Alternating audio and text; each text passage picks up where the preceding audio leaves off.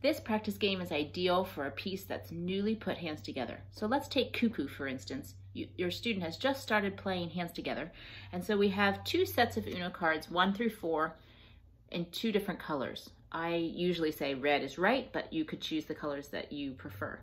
So we mix them up in our deck. I ask the student to choose a card.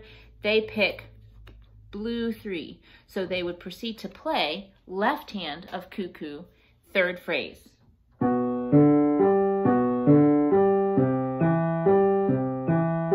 If they're successful, they get to keep the card. If not, it goes back in the deck and they get to try again.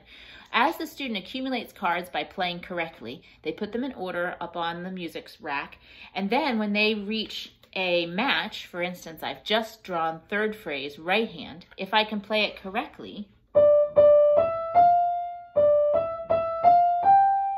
then I get to try for a match. So to earn a match, I take both of my cards, both my 3rd phrase, I play the right, I play the left, and then I have to try it hands together.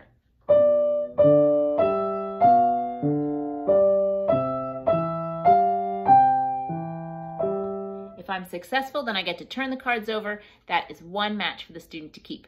You can continue the game for a set number of minutes. Let's play it for 5 minutes, or until they've earned all the cards. As they get better at the game and have earned all the cards, then at the end, once they have 4 matches, they can play the whole piece in a row. And of course, this can be done with any of the hands together pieces in book 1, especially helpful though for Alberti bass.